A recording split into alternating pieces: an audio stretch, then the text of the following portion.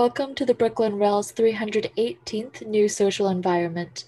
I am Jess Chen, Events Assistant here at the Rail, and I have the pleasure and privilege of being your MC today for a conversation between Dominique Fung and Jessica Holmes. We're also thrilled to have the poet Ty Cooper here, who will read to close today's program.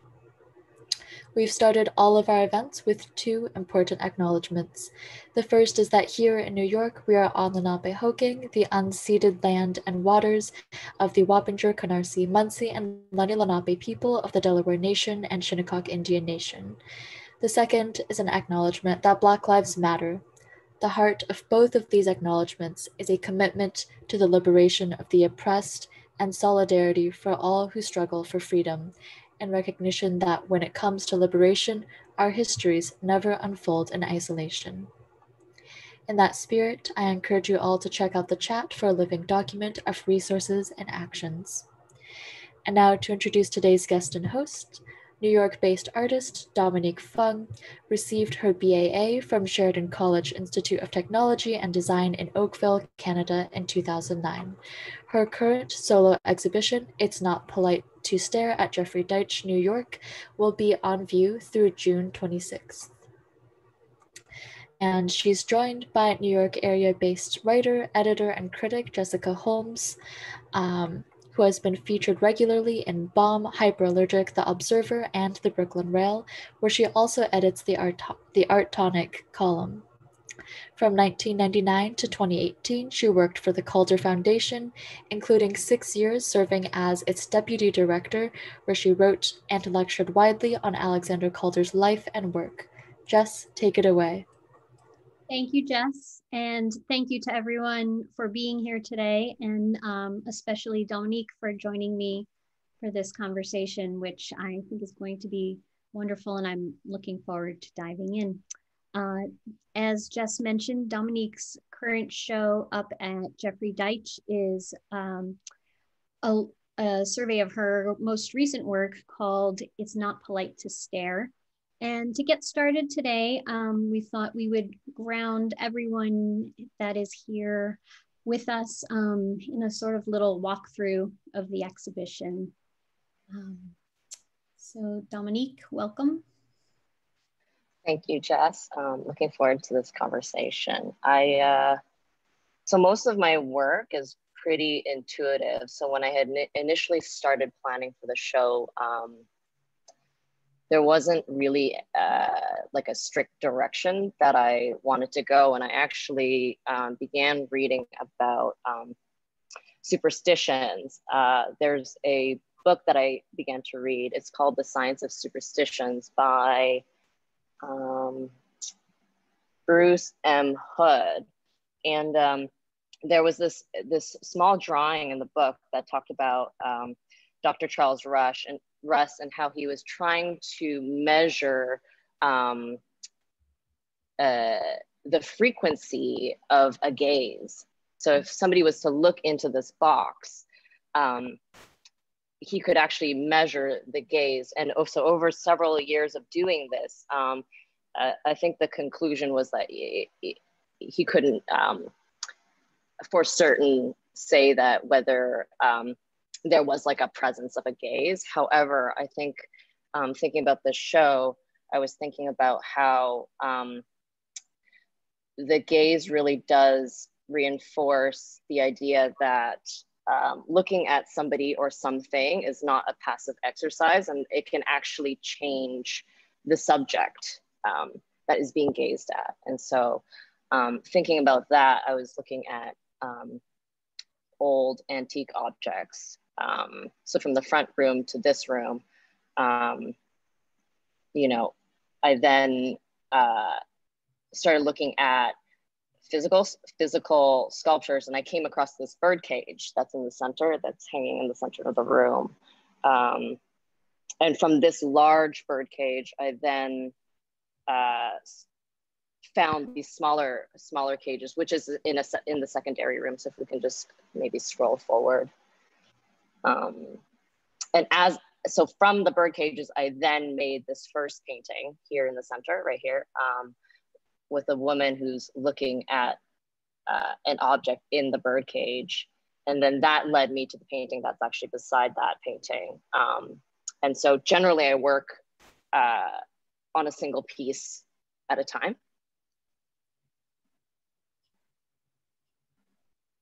So maybe if we could just go forward one slide. Yeah. This was the second last painting, this large one, this diptych. It's the largest painting that I've done to date. And then the one on the right is the last painting that I did for the show.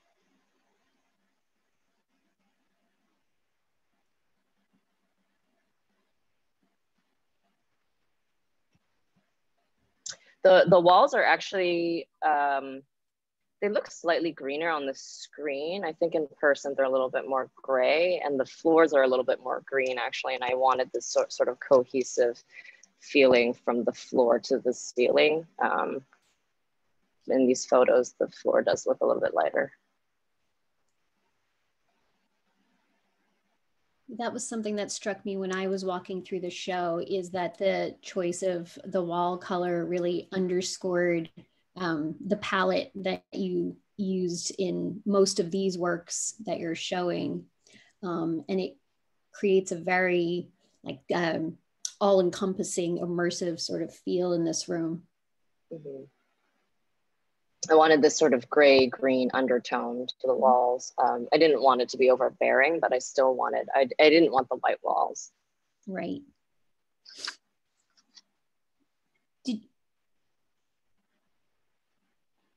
Did you want to go ahead to the installation room and talk about this? Sure, I mean, I think it's coming up. Yeah.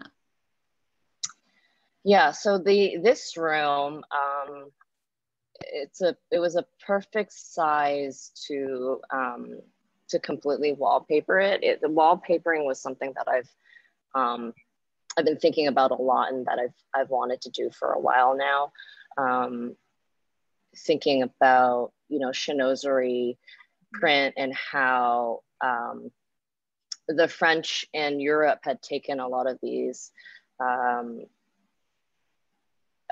you know, Chinese motifs and made a very specific, you know, even, you know, for example, fashion houses like Gucci, they're still doing it to this day. And for me, I wanted to play with that a little bit. And so we don't have a good photo of it in these slides, but if you look close up, you know, from a distance, you just see these cranes and these sort of flower patterned, almost like lily pads. But if you actually go up closer to the wallpaper, you know, some of the cranes, one, you know, has its head decapitated, two of them are fornicating, you know, a couple of them are urinating, and right. There's a teapot that's looking at itself.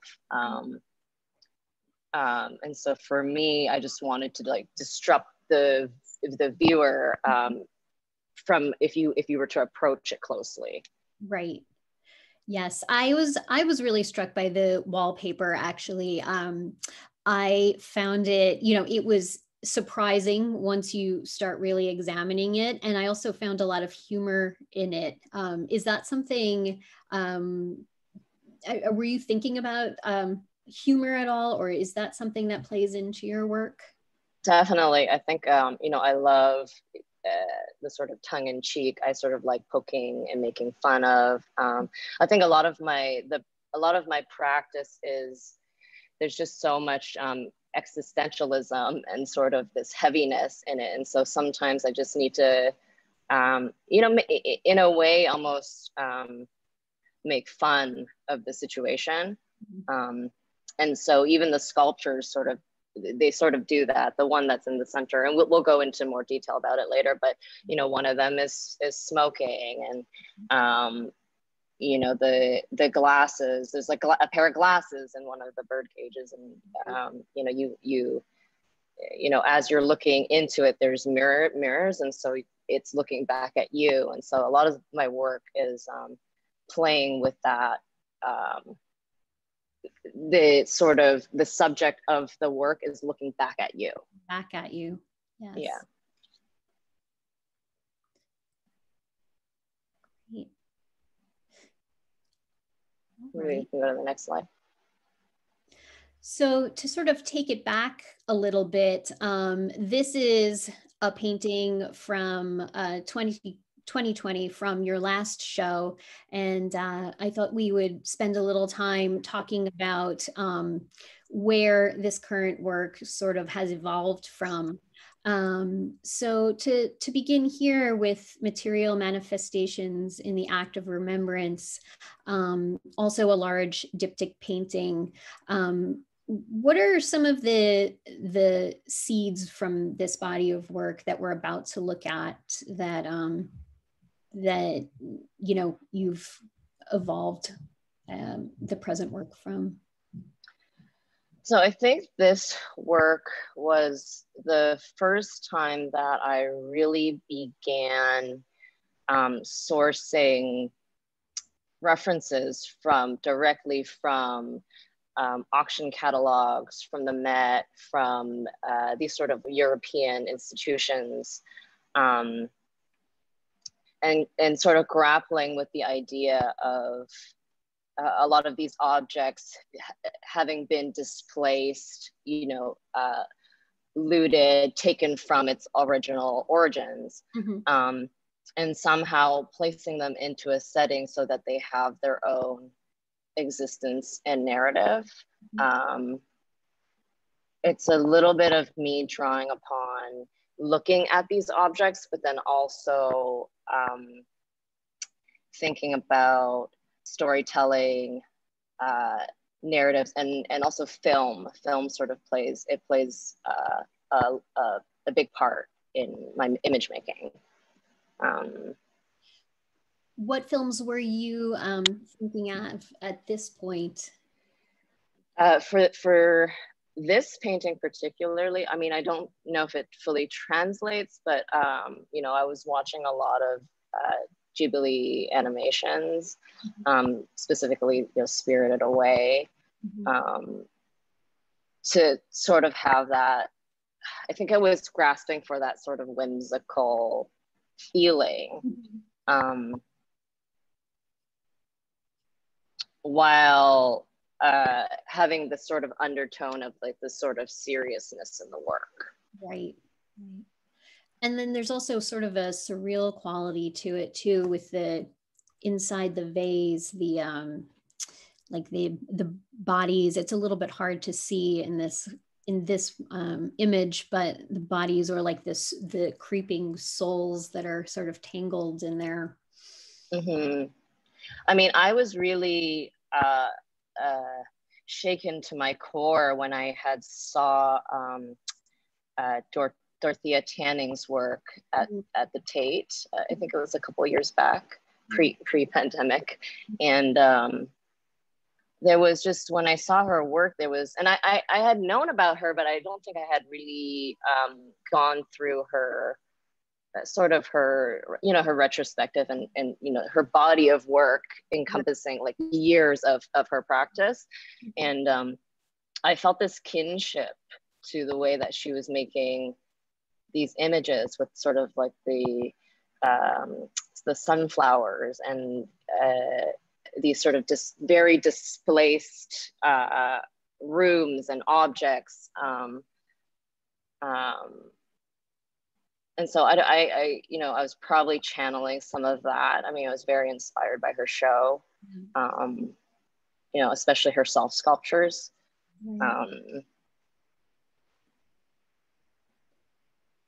But yeah, I mean, surrealism definitely plays a role in my work. Right. Shall we move to the next? And then here are two of your vase paintings. And you mentioned a couple of minutes ago that this is sort of the moment where you really began sourcing from different catalogs and exhibition materials and things. Can you talk a little? This is actually from before. This is before this the last piece. Okay. Yeah, for these works actually so before making these works, I had actually been really interested in portraiture. I was painting these portraits of, East Asian women, Southeast Asian women. And I wanted to talk about this fetishization that happens just existing in the bodies that we do. And I had painted one of my friends in this IKEA blanket, just a regular,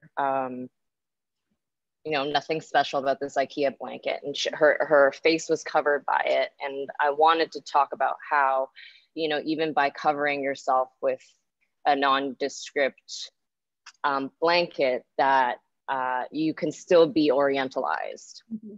And the painting ended up selling to this white woman who was very enthusiastic about the painting. And then she asked me what the painting was about.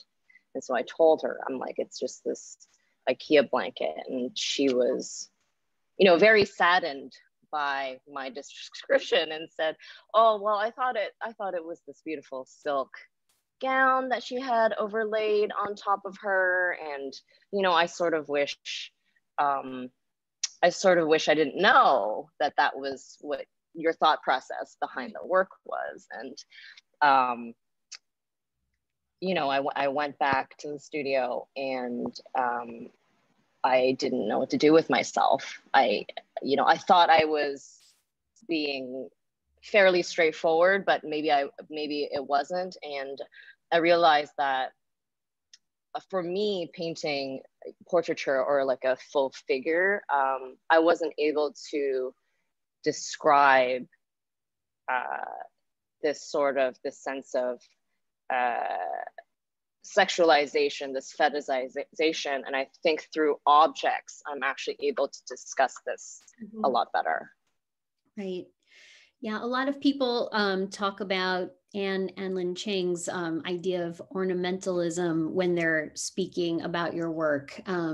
Is that a text that has become important to you, or how do you For see sure. it situated? So I had actually made these paintings, and a writer came into the studio and asked me if I had actually read her essay, and I hadn't at that point. And after reading ornamentalism, there was just so much clarification and clarity to what I was grasping for. Was this sort of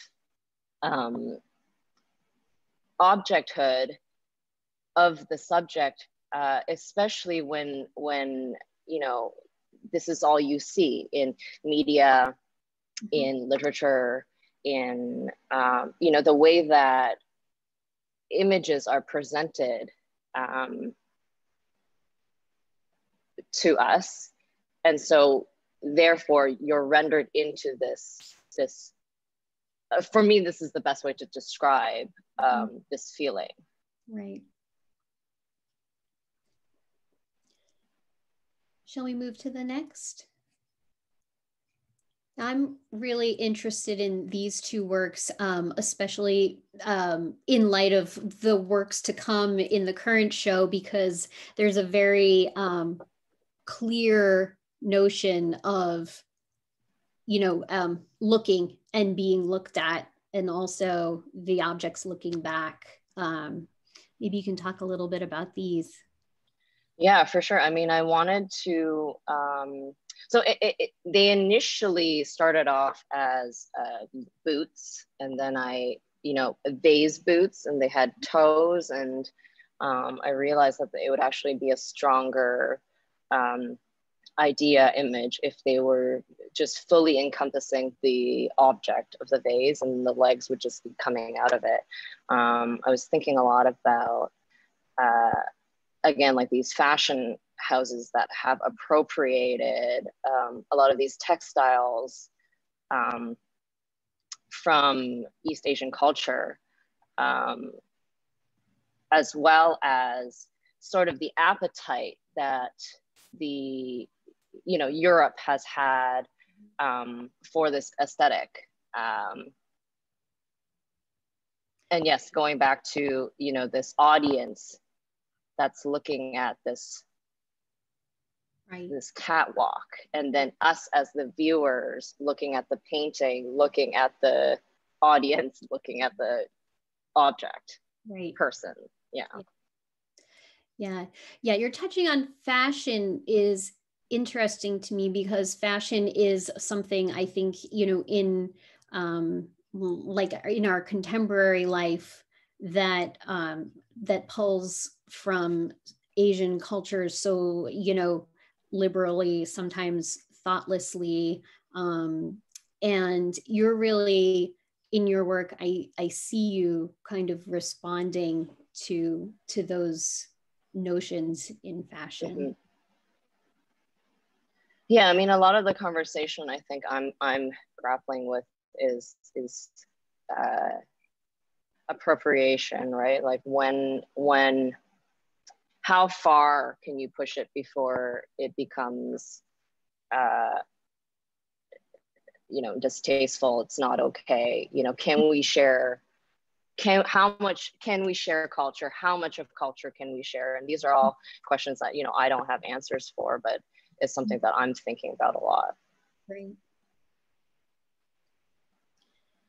And then the next slide, Jess. So the two paintings that are coming up are actually I made at the beginning of the pandemic.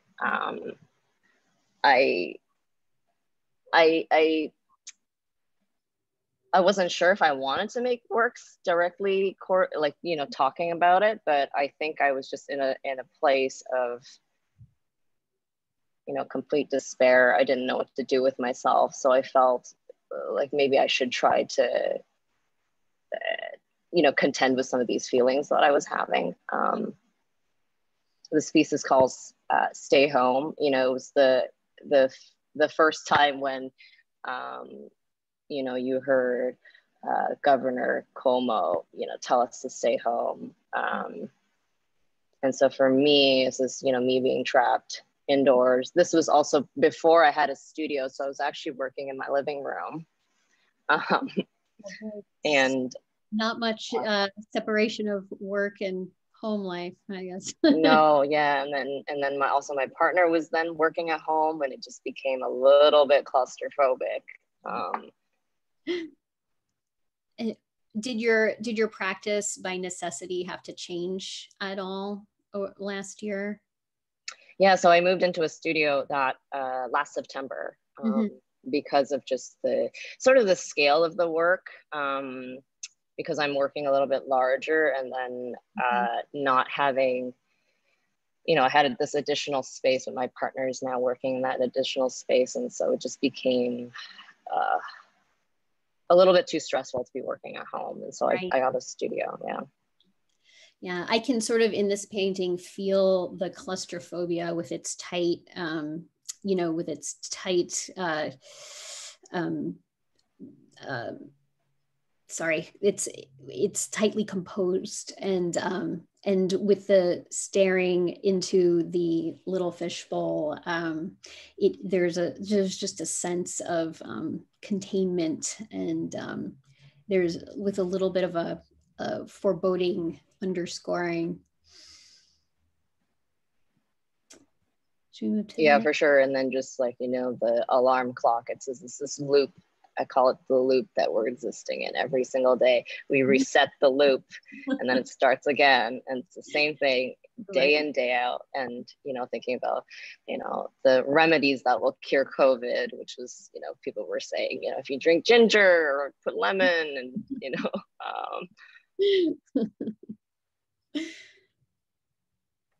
Into the next and slide. This light switch, you know, that you turn on and off every day, just became a very repetitive. Yeah. Yeah.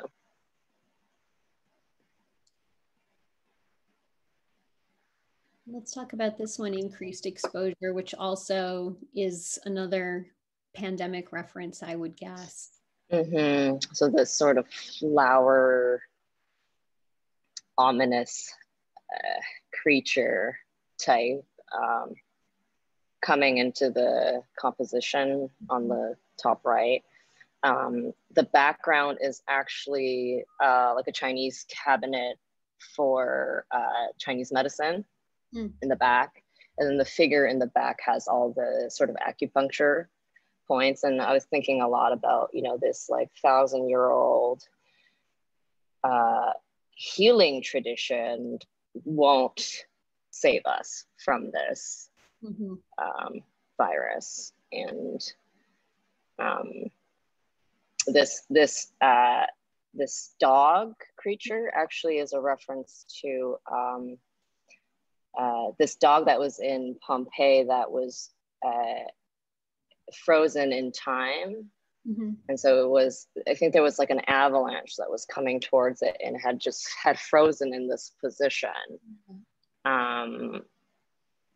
And I just thought it was such a horrific image of this live animal, you know, thinking about us being frozen in this time while this, you know, we're in this pandemic. You know, the last year and a half really does feel like it's been a pause and we're slowly coming back. And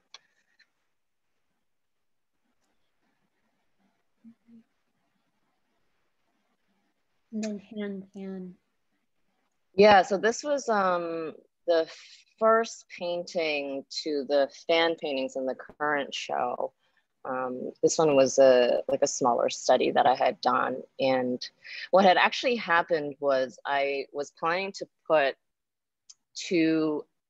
I wanted to put the object in front of the subject, and it was solid. But as I was painting it solid, it didn't feel right. And what I did was I ended up I wiped the entire fan off. And as I was wiping it, it did this beautiful blurring. And in that moment, I knew that that's what I was looking for, was this sense of, you know, peering through, but you can't fully see through it. And then so I touched it up, and then I took a large brush and I blurred it. And I was like, Dominique, don't touch it, leave it.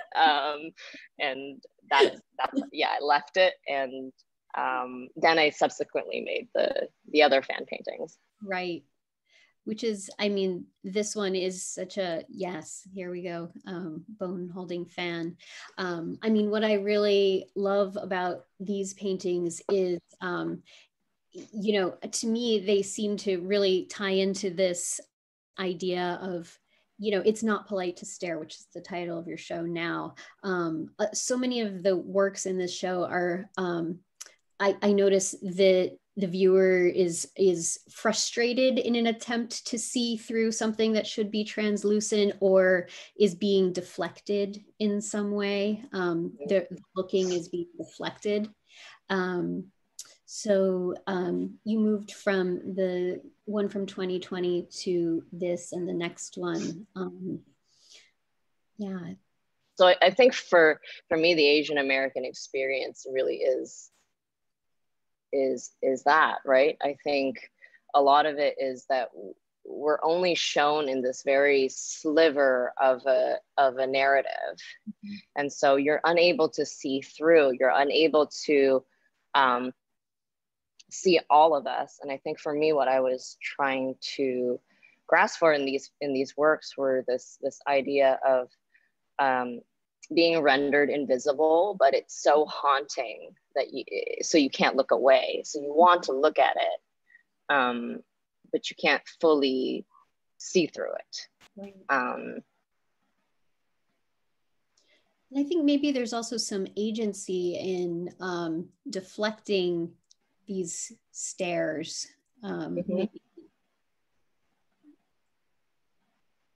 Yeah, I definitely think there is a bit of that. It's putting these layers. Yeah, I mean, I think two things, we can hold two ideas, right? And I think it's a bit of self-defense, but also showing you how the yellow woman has really been rendered invisible. And is there a significance to the statuary figures that are behind the fans in these paintings? Yeah, so the so the previous one, I think I was just more referencing like a sculptural head. But the one after it is a direct reference to these dancing figures. And I think it's been recorded in China that dancing sculptures and dancing has been around for over 2,000 years. And so for me, it's this sort of like historical art that's been around for so long. But then the fan overlays it and it renders it into this very like simplistic viewpoint of how it's viewed. Right.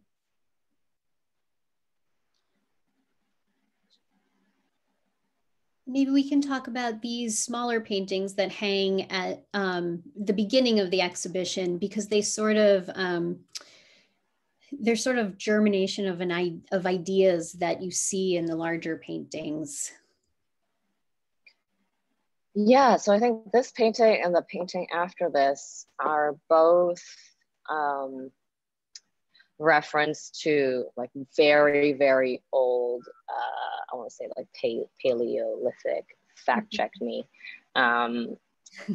these objects that are so old, right. and thinking about how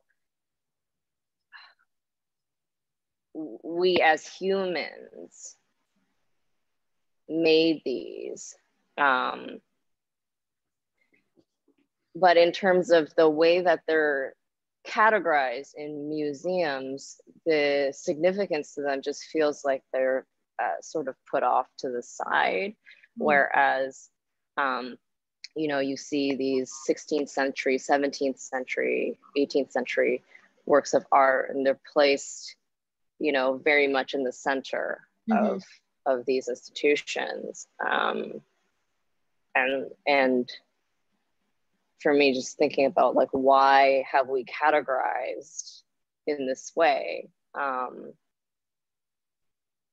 You know, when I had first started painting, you know, I don't come from a fine art background. I come from a little offshoot of a suburb in Ottawa in Canada. And I had very little experience with looking at art. The only thing that you know, my parents had bought me this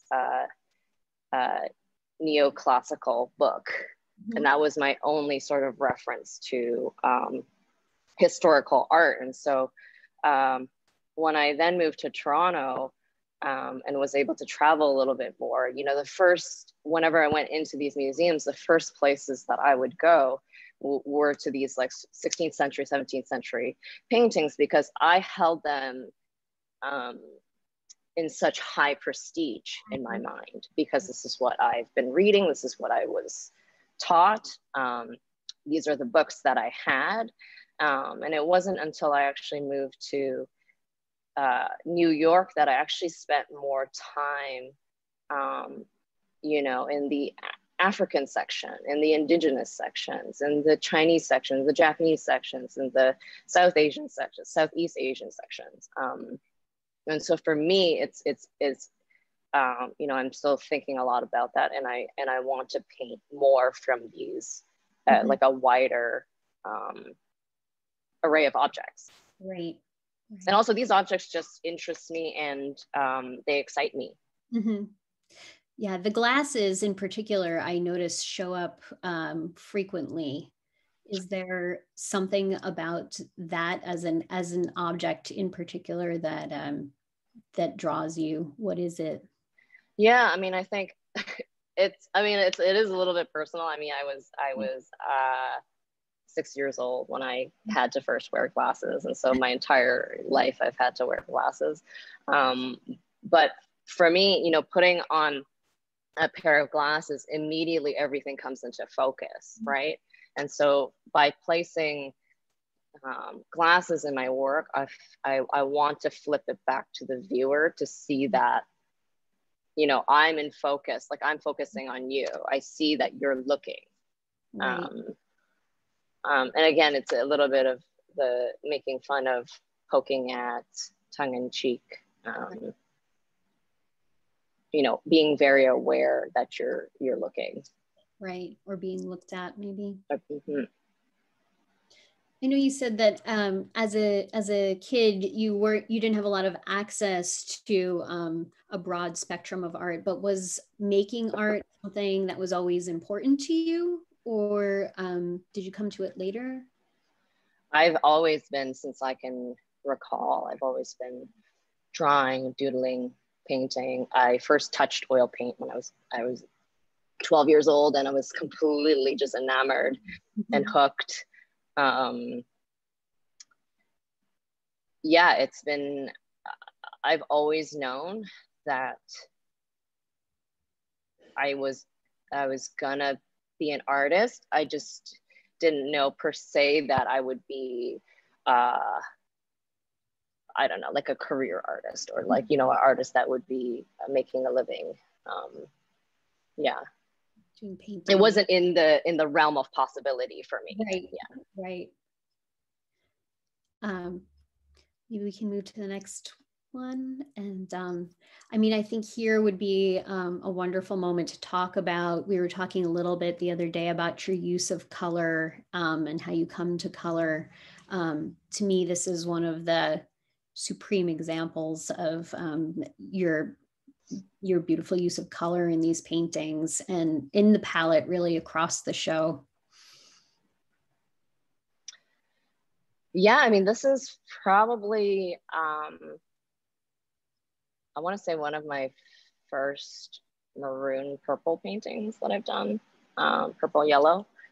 I was actually speaking to an artist, and she mentioned that I should try to use purple, and so more purple is going to come into the work, but this was my first attempt at trying to include some of those colors into it. I think that the two sort of figures in the back, I wanted it to be this very like gold and yellow, this presence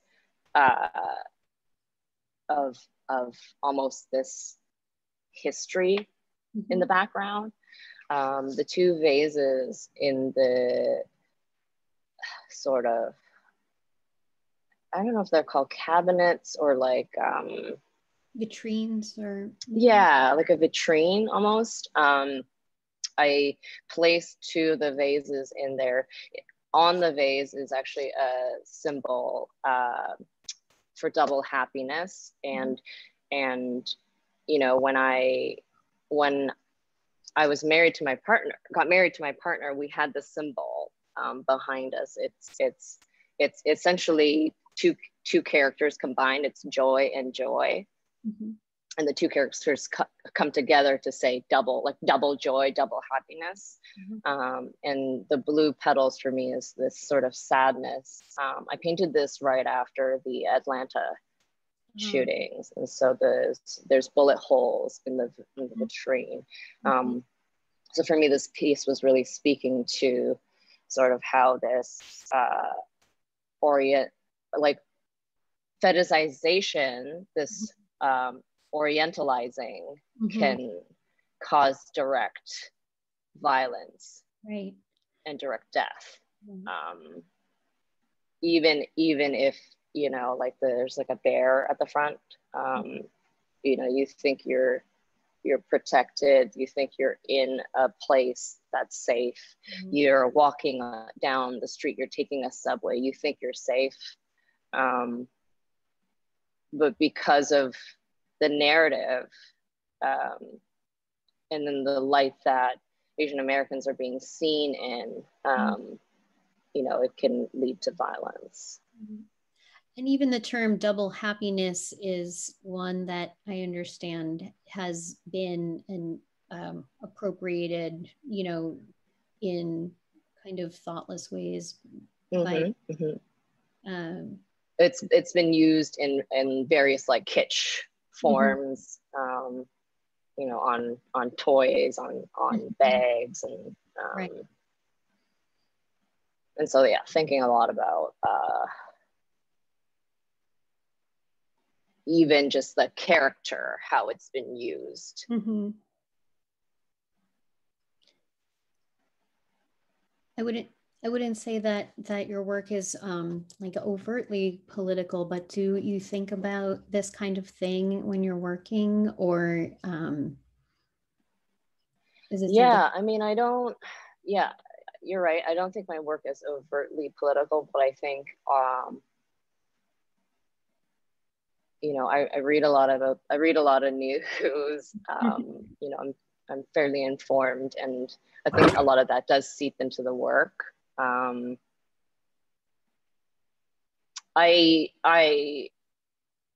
don't often directly speak to like in a direct event that's happened, but that one just really, you know, I like couldn't sleep, and then I didn't know what to do with myself, and I felt like I needed to say something about it, and I needed to make work that directly spoke to that horrific racist act.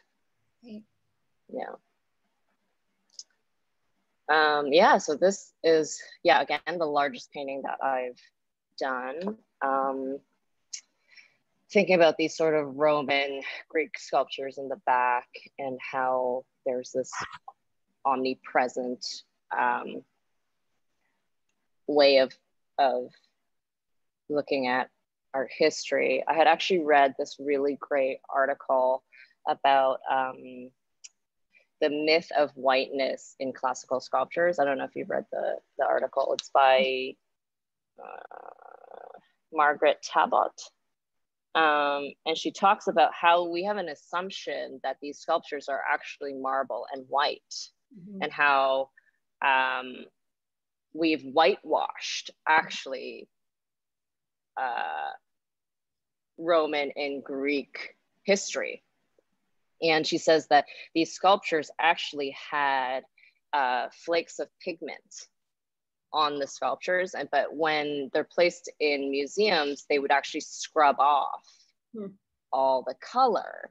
And so just thinking about what happens to us collectively when we see these sculptures in this sort of pure whiteness, this marble, when in actuality they all had color. They were all of, you know, in the essay it mentioned that these sculptures actually had various skin tones. So there was like variation in the skin tone, and the eyebrows would be, you know, they would paint in the eyebrows, and the eyes had different colors. And there's just an assumption that these sculptures of these people looked a specific, you know, the sort of Aryan race of these sculptures, when in actuality they weren't. So thinking a lot about that, and how this history gazes upon groups of people. And so it's this, you know, a frame within a frame. I made this fish tank of this. It's actually this woman who, there's this tradition in Korea and in Japan of these sea women that deep dive without, I don't know what they're called, respirators. Okay. And they just go down, they find oysters, sea urchins, and they bring them back up, and then that feeds like the village. And there's actually a village of these women that do that. And so thinking a lot about how, you know, people are just trying to exist, feed families, create, but there's this overarching, dominant, sort of white supremacist world happening outside of these people just trying to exist. I was really fascinated by this painting because there's just so much going on within it. And then to have it also divided is another, like it makes yet a whole nother set of looking and reflection. And it made me think of this, as I was reading this quote that you said a couple of years ago in another interview. I really think this painting captures. I think we are all on board with the problematic depictions of women and people of color in historical European paintings. Instead of using a completely different language to move away from it, I'm interested in using it to negotiate with the past. And I think this painting here with, you know, with these Greco-Roman sculptures, you know, gazing at the woman who's performing a, you know, a traditional fishing, you know, work, it really captures that. Yeah, for sure. I mean, I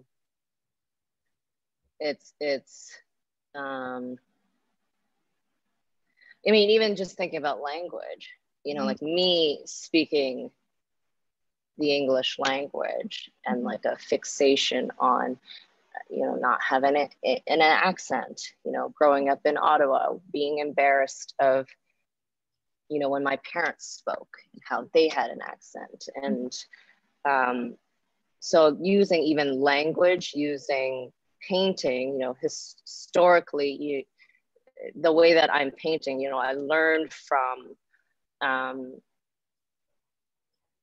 you know, painters like Vermeer, Rembrandt. And so using these techniques, you know, Sargent, to be able to describe these ideas and describe the experience of a person of color in America. Yeah.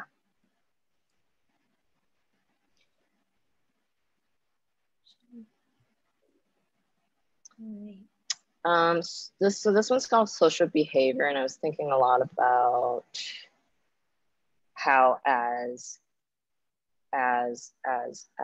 animals, you know, the slight gaze of, you know, I'm just thinking about even walking my dog. When another dog looks at him in just a slightly particular way, you know, he snaps, or the other dog snaps. And so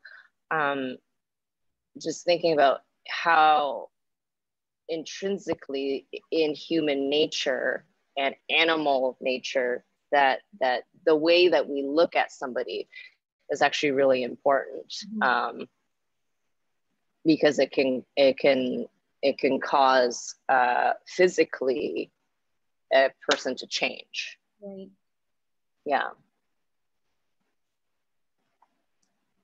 To the next one. Yeah.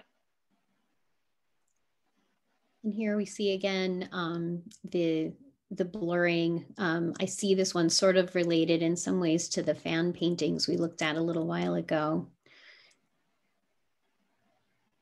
Yeah, I think for these paintings is I just wanted to play with this sort of multi-layered,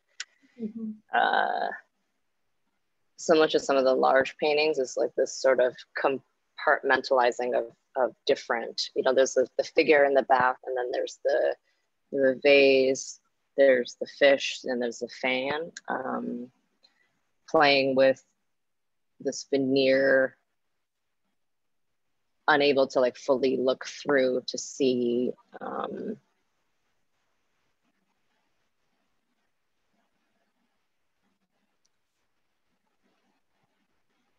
And the largest and most formal meal of the day.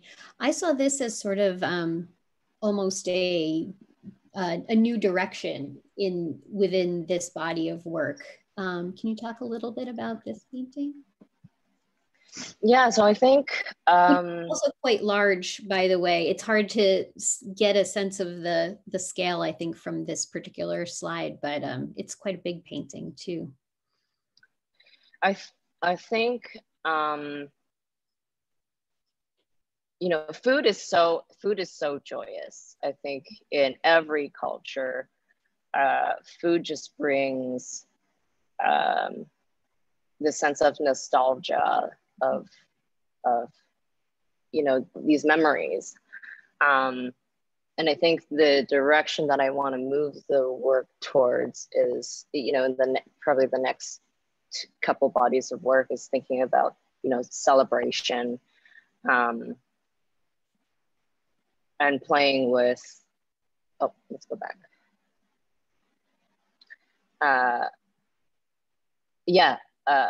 Playing with joy. I think food for me for a long time, you know, I was very embarrassed by, you know, the foods that I grew up with, because, you know, this is not a unique story. Many, you know, immigrants have had this experience where your food is made fun of. And so for me, it's an act of celebrating, it's an act of love towards myself, towards my community. And so, you know, there's going to be more of, you know, these types of paintings. And the character on the side who holds a cigarette, is that representative of something? I noticed that the cigarette pops up in other works throughout the show, like the glasses. It's a very distinct, like an object that repeats. I think the cigarette for me represents, so I think a lot of my work is dealing with, you know, like my subconscious and conscious, and it really is that in between. And so I'm making works that are of a place that's not completely fantasy, but it's not grounded in complete exact situations that are happening right now. And so for me, the cigarette is a little bit of like bringing that to like reality, right? It's these vices that we have, that we need to keep going. It's, you know, it's terrible for us, but we still keep doing it. It's also a joy and a pleasure in the way. Yeah, it's a joy, it's a pleasure. Yeah.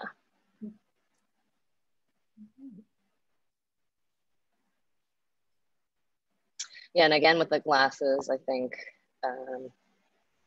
I thought it was funny. You know, I took the glasses off the philosopher and I put it in the background. And so it's like you see the philosopher, but you see that it's looking at, you know, they're looking at the glasses, right? You're looking at, and then there's just this like pulling of, you know, I have ideas, right, out of these objects. Yeah, it's very visceral in this painting, I think, that idea. And then like the chair in the back, I was thinking and referencing to these thrones that the kings and queens used to sort of sit on, but I displaced it a little bit. They're like fragmented. There's also like very elegant form and movement in this one. The legs sort of mirror the little kind of amoeba form in the fold of the cloth down at the front. Yeah, and just thinking about playing with rhythm, playing with the flow of the painting. I think for me, when the viewer is looking at it, I really want you to sort of, it's a dance, right? Like you come in through the left, it brings you up top, then it brings you back down, then into the center, and then brings you back up. And so I mean, there's no specific way to look at it, but I think I want to draw you in a specific way, if that makes sense. Yeah.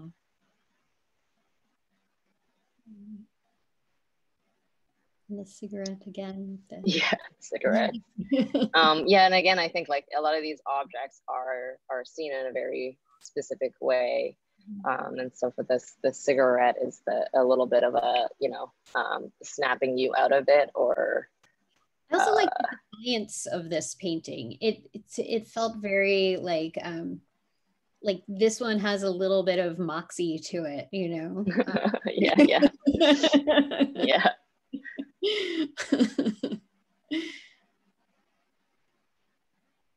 For sure, especially like the discarded, you know, it's hard to see in this image, but the sort of discarded cigarette butts. Yeah.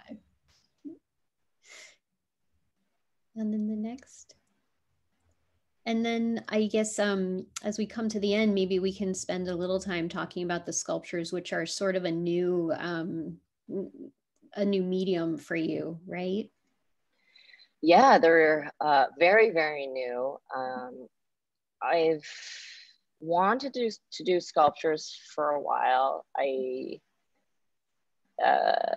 had many failed attempts, and then I finally decided that for this exhibition, I was really going to try to do, you know, like 6 to 7 sculptures for it. Yeah, they're still very fresh. Before? Had you worked in? Yeah, I have. Yeah, I joined a pottery studio when I moved here, and then have been going to it on and off, more for myself and just experimenting in different mediums. I knew I wanted to somehow translate some of the paintings into like a 3-dimensional form. I just didn't know specifically how I was going to do it, and then it made sense to do it for this show. So there's a total of six sculptures. And these are directly referenced to a lot of the imagery that you see in the paintings. And so, for example, like this is a direct, so these were all made after the paintings. Right, after the paintings. So they come from the paintings. And then I think the next phase of the work will be then referencing them back into the paintings. Right. And then the bird cages, you said where did they come from? They were sourced from a variety of places. So they're all from here. The large one's from an estate sale from Pennsylvania. So I think for me, it's just interesting thinking about how these objects have, you know, back to the same idea as these institutions like the Met, how they've come over here. We don't really know too much about them. You know, I had asked the owners, you know, where, they just said China. Like, well, where from China? They're like, we don't know. We've had this since like the 1950s. Yeah. The large ones from, they knew it's from the 1930s, but he couldn't really give me more information. So, you know where exactly they were made. I assume because there's a love for these sort of bird parks in Hong Kong and Guangdong. I think like they're probably more from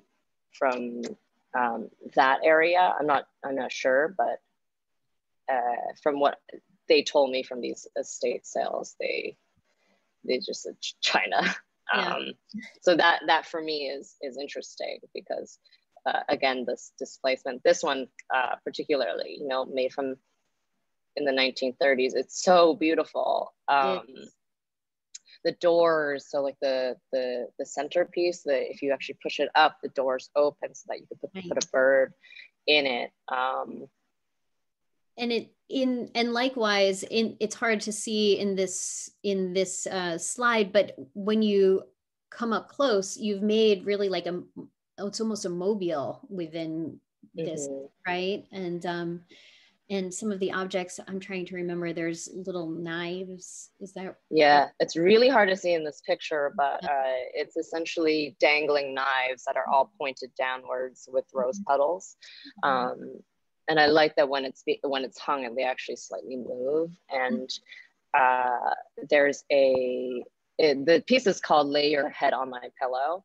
And underneath is actually a fan, and the fan, she's laying on this ceramic pillow, which back in the day, I think the kings and queens would actually commission these beautiful ceramic pillows for them to sleep on.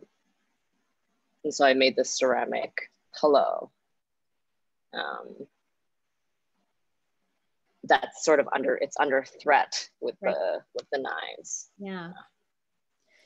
Yeah, and I think the whole idea of the bird cage really brings the exhibition full circle, because it is, just as an object, a thing that, you know, it's meant to be stared into at a little kind of, you know, in traditionally a little decorative bird, which is actually simultaneously a living, breathing creature. And I think that but we've rendered it into an object, right? Right, And it sits in your home. We particularly want like the bright birds, you know, thinking about the way that we treat animals is very similar to the way that we treat people. Right. And just for me, it was like a very like potent symbol that kind of brought the whole show together. And there it is in the final painting. The painting that started it all. Yeah. Right. Well, I think that brings us to the end of this slideshow. And if you're up for it, Dominique, we'd like to take some questions from the audience. Yeah, all right. Thank you both so much. This has been a wonderful run through of your current show and some of the works that you've done before as well, Dominique. So we had a question come in from David Coslow. He unfortunately left, so I'll read his question for him. He asked, does the green you use in your paintings intentionally reference the celadon color found in Chinese ceramics? I don't think I'm directly referencing the celadon green, but I'm sure, I think just in general, when you're painting so many of these objects, they just have a very specific color to them. And so I'm sure a bit of that has translated through into the work. I'm not necessarily directly referencing that specific green, though. Gotcha. Awesome. Yeah. Thank you. Our next question comes from our very own Nick Bennett. Hi, thank you, Dominique and Jess. Sorry if you hear the dog in the background. But I wanted to ask, well, firstly, I kind of observed in looking at a lot of your paintings, Dominique, that a lot of these scenes sort of remind me of films or surrealism in some ways, and they make me kind of very aware of mise-en-scène as a tool in a way.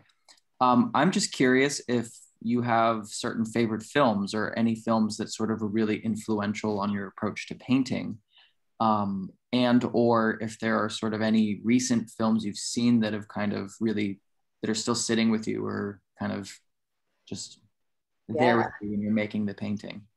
I recently watched Hausu by Obayashi, Japanese filmmaker. It's this sort of campy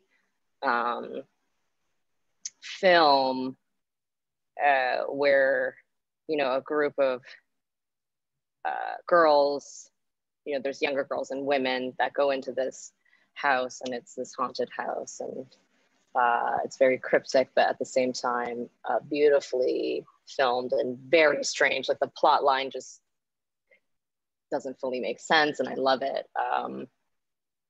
Little fingers that are playing the piano, just the fingers, and this woman that's looking in the mirror, and it's the older version of her and a younger version of her, and then it comes out. And so, yeah, films like that just make absolutely no sense, but you can't stop watching. You know, generally are the films that I gravitate towards. Yeah, specifically that recently. Again, a lot of the Ghibli Miyazaki films. I actually wanted to be an animator back in the day. I applied for a Pixar internship, didn't get it. So now I'm here. But yeah, like I feel like his storytelling is just,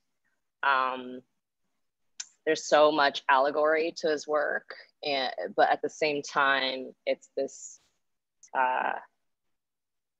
this playful sort of dance that he does throughout the film with very strange like heads that bop onto each other and dragons, and it's literally everything. But at the end of the film, you're like, oh, okay, well, maybe we should treat each other better and stop killing all the animals, you know?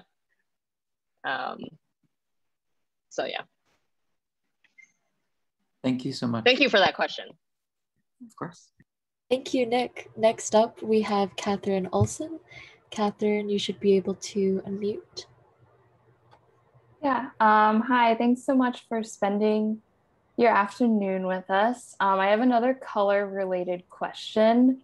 There's sort of a dreamlike quality to the lighting and palette in your paintings, and I'd love to hear you speak more about what attracts you to that like tan, sienna, and like the blue-green colors, and then like the dreamy, almost theatrical lighting in the works. And then you also started to say like you're kind of like toying around with purples, and I'm wondering if there's another color or palette that like you're planning to dive into next. So in terms of lighting, I think for me, I want the viewer to move through the painting in a very specific way. And so when I sort of like light, let's say, an object in the front and an object in the back, then your eye will naturally go in those directions. So light for me is direction. Color then ties all of that together, because if you're just using light, then it might just be too contrasted. And with color, then I can weave you into smaller stories within the larger sort of direction that I want you to go in, if that makes sense. And then in terms of colors that I'm thinking about, definitely like the purple and crimson was something that I don't use a lot, and I think I want to use it more. So I'm working up towards that. There's just, I think every artist has a very specific, I have specific colors on my palette. I'm used to those colors. Every day I squeeze out those same colors. And I'm trying to be more brave to, now I'm putting the crimson in there, I'm putting a purple in there, which I didn't before. And then in terms of the sort of earthy tones, I think that just goes back to referencing these very old objects. I think naturally they just have this like warmer, earthier, maybe blue, gray, green tone to them. And so the work just naturally drifted towards that direction. But I think as I start to reference other things, the palette will move in that direction.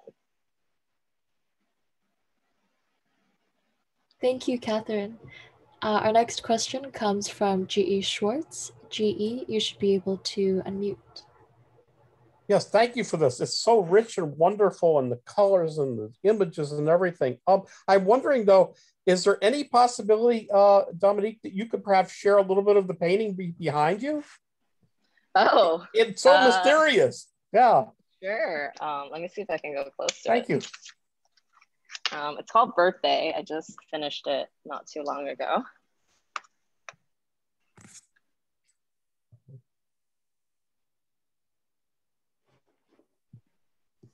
And her hand, she's poking at the.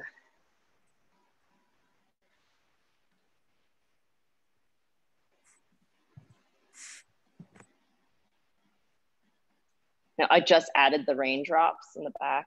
I felt like it was missing something. That's beautiful. Thank you so much. Yes. Yeah. Preview, yeah. Thank you, Dominique. I have just one sort of last question. I was thinking about your story with a collector who thought that IKEA blanket was some sort of silk gown, and I had an almost visceral reaction to that. It also made me curious about whether do you aim for a more straightforward or accessible interpretation of your work, or is the quality of ambiguity important in your practice? And then another, just a very short question is, since we're coming out of this pandemic slowly, Are there things that you've been relying on for escapism, like escapist literature or TV or movies? Just a fun question to wrap up this segment.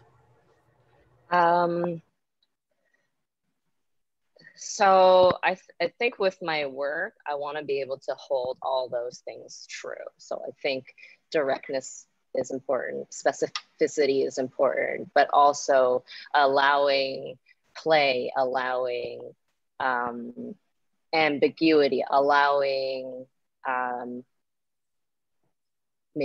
allowing abstraction, right? Allowing all those things. And I think you could hold all those things true. I think you could say specific things with specific work. And I think there's work that allows you to sort of maybe weave in and out of that. And then there's work that maybe you just don't want to say anything, you know, in specific.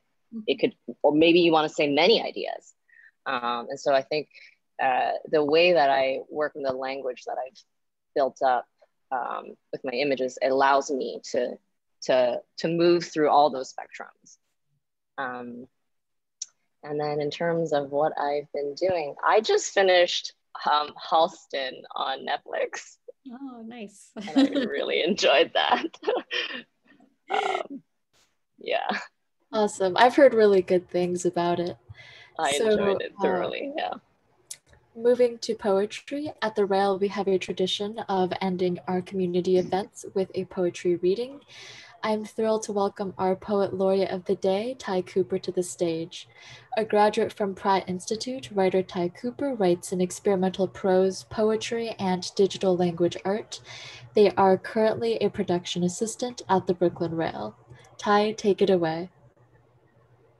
Thank you, Jess, and thank you, Dominique and Jessica, for today's conversation. It's been really, really amazing to hear you guys talk about these works. Today, I'm going to be reading from my novel in progress, Earth is a Planet. I'm going to read 3 short sections. Earth is a Planet is a study in distance and dissonance, both internal and external, and is told through the narration of 3 bodies, Opportunity, the now defunct Mars rover, a woman named Genevieve, and I Hand, an autonomous armless hand. So you're going to be hearing from those 3 respectively. Opportunity, descent. I am born, like most things, with fire and a collision, softly. I come into a planet alone as all children do, and I fall gently through the air as I breathe. I arrive into red, and I know that this puts me closer and farther from my mother's other children, who arrived out of red and were cleaned. I begin myself blank and cover me in sand as the days go by. I grow limbs as I need them and give my eyes to my mother for her use. We never stop talking, my mother and I. We need each other. She uses my eyes to tell me where I am, and I use my hands to tell her what it's made of. We do each other's bidding, my mother and I. I do everything for her, and she does everything for me, and we do nothing for ourselves except the talking. I've been talking, I've been thinking, I've been trying to think. When everything you know has been taught to you by someone else, how much of that knowledge is yours to claim?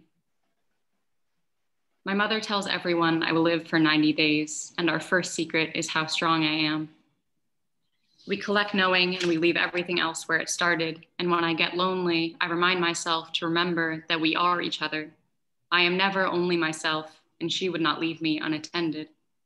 My mother made me special to last, and on my 91st day, there is no party. Dream sequence, Genevieve. I want these mountains to be red. I want these mountains to be red. I want her to be red. I want these mountains red and the moon. I want her to remind me that our hair gets long together. I want the mountains to be red. I want her to be red. I want these mountains red and the moon. I want her to be red. I want to look up and not see the... Maeve takes the moon and puts it in the back of the van with me. We drive through the pitch black until it becomes morning and we pull over. Me and the woman I clean my apartment for, carrying the moon. It belongs at the bottom of the cliff, next to the river, and we'll put it there. But then someone else must have taken it, or it got pulled back to the sky, or the river took it, because now it's just me and Maeve, standing, facing the cliff. A mother pulls up next to us in some sort of station wagon with 2 small children. I am holding a photo, and the woman I clean my apartment for is upset.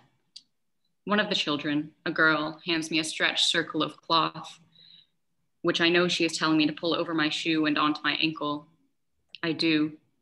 Maeve is surprised and upset, and I can't tell if I made the right choice, and her voice shakes as she tells me it's best to keep it on. She is terrified.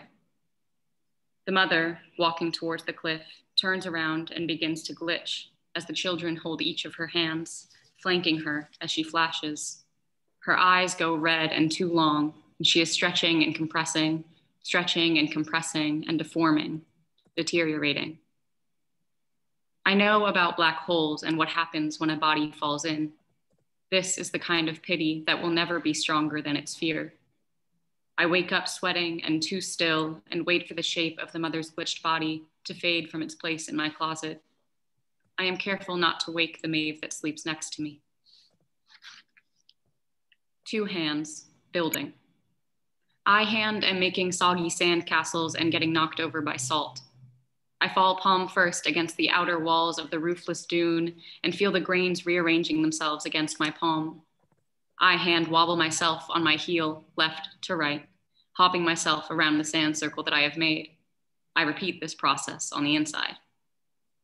I know hand is laying on the inside of our sunlit sand cave sunbathing, and every time I build the wall up higher, the top few grains collapse in onto her palm, and she rearranges herself to slide them off. When she turns onto her front, the crescents of her nails are brown and gray with sand, and her appendicular is speckled. I use my thumb to slide the spots from her skin, and she performs a small movement, which means either thank you or have you seen the ocean lately? I hand am entering the ocean, and I know hand is entering with me. We become weightless as soon as the tide comes in, and this makes it difficult to walk. There is a small moment upon entry at which a death, or at least a sinking, feels inevitable and approaching quickly. This small moment of panic is experienced in present tense as a deep bodily fear, but is immediately diminished to an inconsequential anxiety once I hand regulate the body as a water vehicle. A wave motion, a dive of the fingers towards the colder deep, and a return to the surface. This motion being entirely different from a walking motion, the body requests some adjusting. I know hand floats next to me, and I hand dive under and around, full of vibrating blood, an emotion that I am using to say I love, but might look more like I am, which is close enough. Thank you.